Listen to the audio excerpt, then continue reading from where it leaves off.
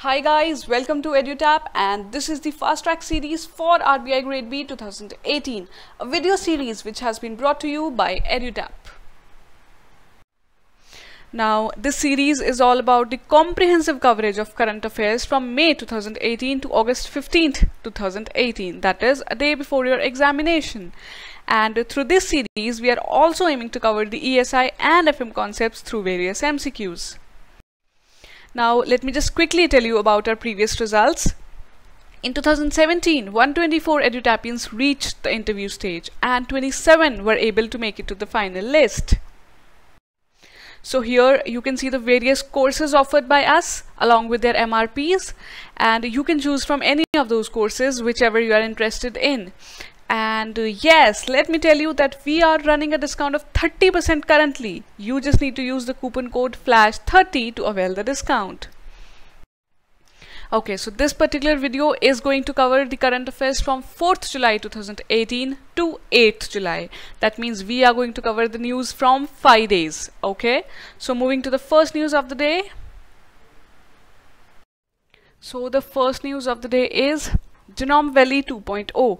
See, Genome Valley, it is a cluster of the multinational corporations which are based on the life sciences, and it is located in Hyderabad. So you can see a hub of MNCs coming together in Hyderabad. Now, Telangana government has signed an MOU with the Singapore-based Surbana Jurong for preparing a roadmap to upgrade the present Genome Valley. So this news is in regard to the upgradation of present Genome Valley to Genome Valley 2.0. So here the name of the state becomes important, that it is Telangana government which has signed, and you cannot get confused with the Andhra Pradesh government, as Hyderabad is presently the capital of both these states. So yes, you can read about Genome Valley more, and if you find something useful you can just post in the comment section below. So our next news is about KVIC, that is Khadi Village and Industries Commission. It has launched its e-marketing system, and the most important thing about this news is it is in-house developed, and it is going to be a single umbrella marketing system. That is why it is important. Now see, in the background of the Digital India mission and the other steps which are taken by the government and its agencies to move towards the Digital India, this news becomes important. Now I have mentioned here about KIMIS. This is a software which will give real-time data of sales and will also give the updated status. So are you able to link it with somewhere eNam? That is, the eNam is the platform where mandis will be connected all through the India. So similarly on those lines, this platform of KIMIS is going to collaborate all the KVIC stations across the India. So this is just a piece of information which is important from this news. Moving on. So next news of the day is about the first Global Mobility Summit.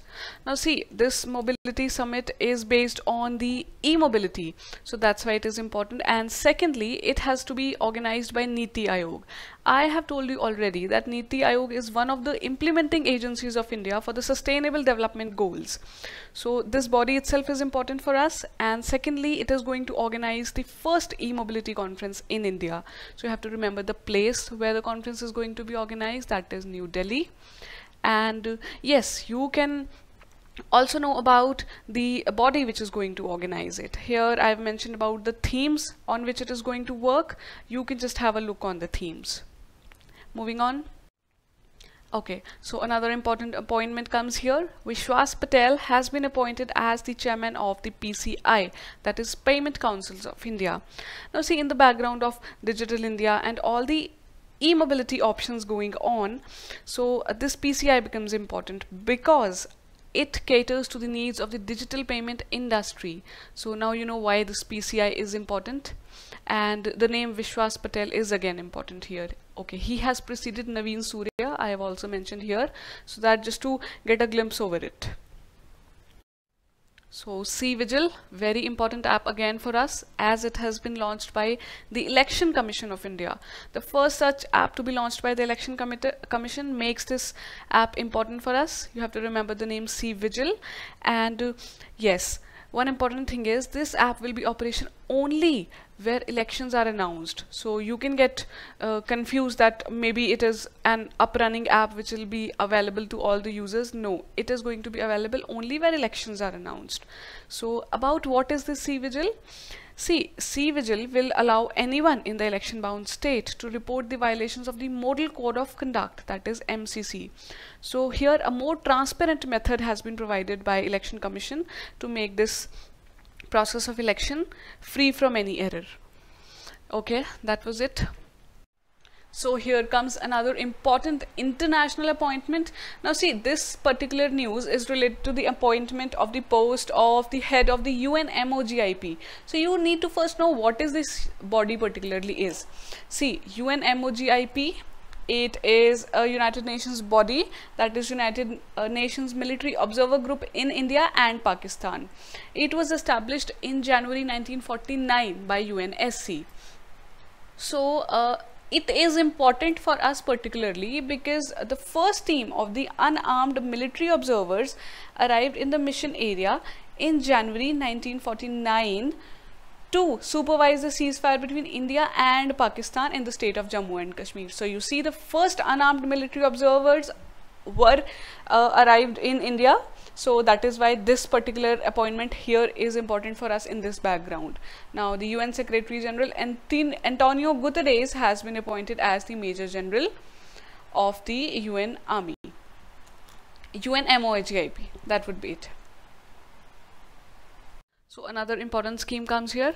Cabinet has approved the umbrella scheme for relief and rehabilitation of the migrants and repatriates. See, nowadays we hear a lot about the refugee crisis like Rohingyas and the National Register of Citizens, which is to be updated in the state of Assam. So in relation to that, government has also taken steps. So particularly Ministry of Home Affairs becomes important for us to know. That Ministry of Home Affairs has decided to merge the 8 already ongoing schemes into one umbrella scheme, and the name of the scheme will be Relief and Rehabilitation of the Migrants and Repatriates. So now you know that it is not one single scheme, rather it is an umbrella of 8 other schemes. And the ministry you need to remember, that would be it about this news. Okay. One more scheme is here for you guys to remember. It is Sambal scheme. Now Sambal scheme is important because one particular government is involved in the scheme. So Madhya Pradesh government has launched the subsidized power scheme for the laborer and poor families, that is for the families of BPL. Now in this scheme, the bill, if it is going to be lower than rupees 200, then the beneficiaries will have to pay the actual bill. But if it is more than 200, then it will be subsidized by the state government. So it is like a step forward in the electrification of India. So there is expected that this scheme will benefit around 88 lakh families, and the government, the state government, and the name of the scheme is important to know here. Okay, so this news is related to the recapitalization of RRBs. Since Government of India is taking various steps for the recapitalization of our banks so that the banking system in our country is strengthened. Now this scheme of recapitalization has been extended to RRBs as well. Now what this scheme is all about, let me just tell you. Union Cabinet has approved the extension to the RRBs up to 2019-20. Now this move will enable the RRBs to maintain their CAR, that is capital adequacy ratio, of 9%. Okay, so let me just tell you what this CAR is. It is the ratio of the bank's capital in relation to its risk-weighted assets and current liabilities. So these are the risk-weighted assets and liabilities which a bank has. So in ratio of that, what is the capital of a bank which it has to maintain? This CAR is basically decided by central banks, that is like the RBI in our country and other bank regulators, to prevent the commercial banks from taking the excess leverage and becoming insolvent in the process. So as you see, so many insolvency cases are going on in the country. So this recapitalization scheme has been extended to RRBs. Now here I have mentioned a very important fact about RRBs. So for now you need to keep a view over it. RRBs are owned by the Government of India, the concerned state and the sponsor banks with the proportion of 50, 15 and 35% respectively. So the highest share is of Government of India, second highest is the sponsor bank, and thirdly it goes to the state government to which the bank belongs. So that would be all about RRBs. Okay, so another important app comes here, that is GST Verify mobile app. Now this, in the background of GST, the changes which have been taken place, this app is important.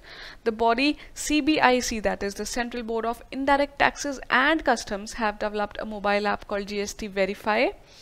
Now this app is particularly to verify if the person collecting GST from the consumer is eligible to collect it or not. So in the interest of the consumers, the GST Verify mobile app has been launched. Now you can read about CBIC, although I have already told you in the previous slides about this particular body. So just go through it once. So next is our environment related news. NBWL, that is the National Body for Wildlife, has recently added 4 species to the program for critically endangered. Now see, you need to know the name of these 4 species. They are very important. I have mentioned here them. Northern river terrapin. Terrapin is a kind of tortoise, you can say. Clouded leopard, Arabian Sea humpback whale, and red panda. So all these 4 species you have to by heart them, and they have been added in the recovery program for critically endangered species. That means these all 4 are critically endangered species. Now let me just tell you about briefly about these 2 bodies which we have just talked about. Okay, so first is the recovery program for critically endangered species. It is a centrally funded scheme, as it is mentioned here, and it is one of the components of the integrated development of the wildlife habitats. So this IDWH, let us talk about IDWH here. Now this is for providing the support to protected areas and the protection of wildlife outside protected areas and the recovery for critically endangered species. So this particularly is about protecting the wildlife of our country. And you can have a look on these bodies, and if you find anything useful, you can just post in the comment section below. So here is another interesting news for us. The United Nations Educational, Scientific and Cultural Organization, that is UNESCO, is going to set up a design university for gaming in Visakhapatnam. So that means the university for gaming is going to be set up in the state of Andhra Pradesh. Now this particular news is important in the background of the new steps or new universities which are going to be coming up in India. So as this particular is related to gaming, that is, it will be the first of such kind of university, and in the long run it is expected to provide employment to around 50,000 people in 10 years. So you just need to remember where is this university going to establish and which organization is going to do so. Moving on. Government launches coal mine surveillance and management system. Okay, so one is the surveillance and management system and another is the mobile app for the coal management only. So first of all, it is important to know what is the name of that app. That is Khan Prahari, that is the savior of Khan. It has been, Khan is what? A coal mine. Okay, so it has been developed by a subsidiary of Coal India Limited and Bhaskaracharya Institute of Space Applications and Geoinformatics. So this you need to know, the app has been developed by whom. And secondly, telling you about the system, it is a web-based GIS application through which the location of sites of unauthorized mining can be detected. That means through this particular system, government is aiming to curb the menace of unauthorized mining. Okay, so yes, that would be all. Okay, so here is another interesting news. Uttarakhand High Court declares entire animal kingdom as legal entities. So you see, entire animal kingdom includes animals which are even avian or aquatic species as legal entities which have rights, duties and liabilities. Now see, this news is important for us to know here because Uttarakhand High Court is the one which has earlier declared the rivers Ganga and Yamuna as living entities of the state. So that means the pollution to the state, the pollution to the rivers can be curbed through that particular step. And second is this, now animal kingdom has also been declared as the legal entity. So you need to know about these two things. Okay, so here is a study regarding our farming and irrigation. It says that if Indian farmers make a switch from the crops like wheat and rice to cereals like maize, sorghum and millet, then it will be able to save a lot of water. It will be around 33% of irrigation would be saved. So this is important for us to know in the background of the farming and irrigation, whatever is going on nowadays.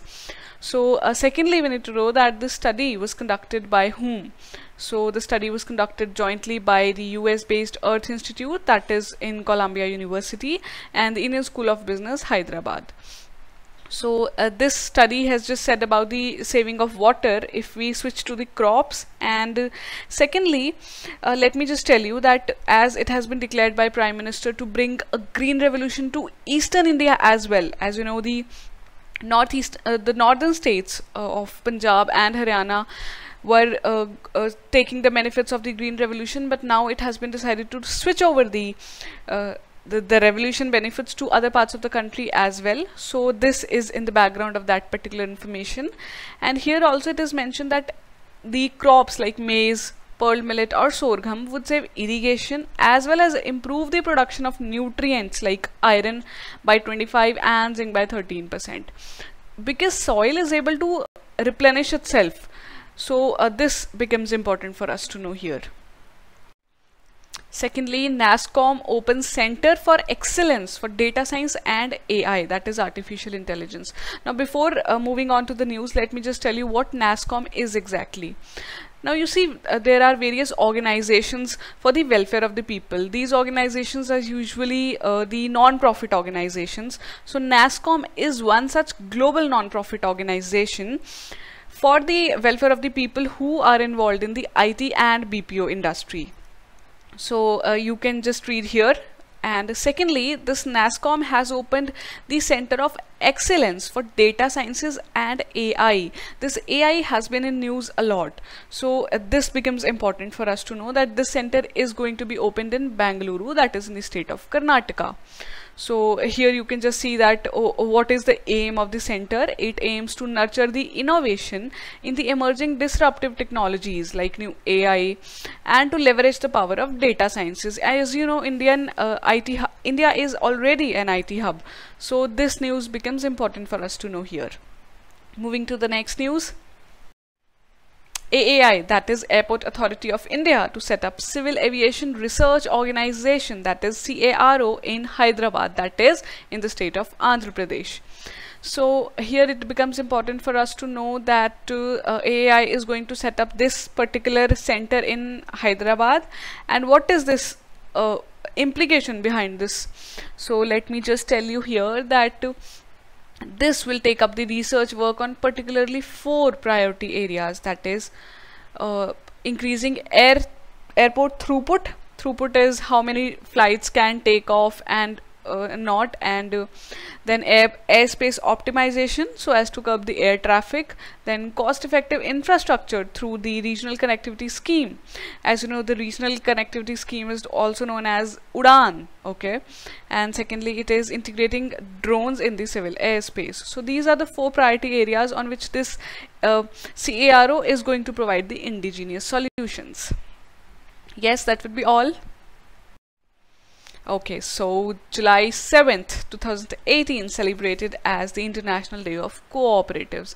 Now, you know, cooperatives are basically the associations of various people, and they come together and mutually run any organization and then share the benefits and profits. So you can say that more like a group of people which are working together on a model of the cooperation. So this is important for us to know. And secondly, the theme of the day was Sustainable Societies Through Cooperation. So this is the theme of this year's International Day of Cooperatives, and the theme aims to create the sustainable societies through cooperation. Now, yes, a fact is mentioned here for you that first it was celebrated in 1923 by International Cooperative Alliance. Okay, that would be it. Okay, so here is another important appointment for us to note down.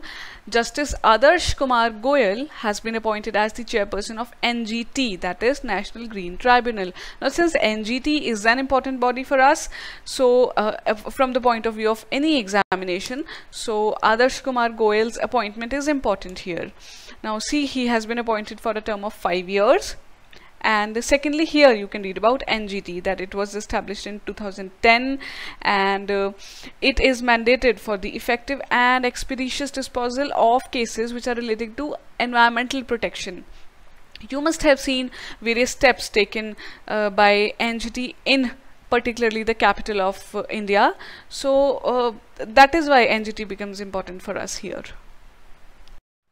Okay, so final news of the series says Cabinet approves accession to WIPO Copyright Treaty and WPIO Performance and Phonograms Treaty. Now see, WIPO is a United Nations organization which is particularly World Intellectual Property Organization. It works for the intellectual property and their rights. Okay, so Union Cabinet has approved the proposal which was submitted by DIPP, which works under the Ministry of Commerce and Industry, regarding the accession to these two treaties which have been mentioned above. And this treaty extends the coverage of copyright to the internet and digital environment. Now you see, a lot of news are coming up related to the e-mobility, the digital environment, and other apps are being launched as well. So all these news which are related to the digital revolution, so called, you have to keep a tab on all such news. So basically what is the background of this news is, it says that it has been signed by the India due to the National Intellectual Property Policy, that is NIPR policy, which was adopted by government to get the value for IPRs through commercialization by providing guidance and support to the EPR owners, so that the indigenous IPRs also are supported through this measure. So yes, that would be all. You can read about WPIO a bit more if you want to, and whenever you get time. So that was all about the comprehensive coverage of news from July 4th till July 8th. If you guys have any query, you can just drop us a mail at hello@edutap.co.in. You can even give us a call at 8146-207-241. And our website is www.edutap.co.in. You can anytime visit our website. Okay, so guys, I have mentioned here the link of the Telegram channel where you will be able to find all the PDF content of this series particularly. So go and download it. Thank you and happy learning, and please do like, subscribe and share this video. Thank you.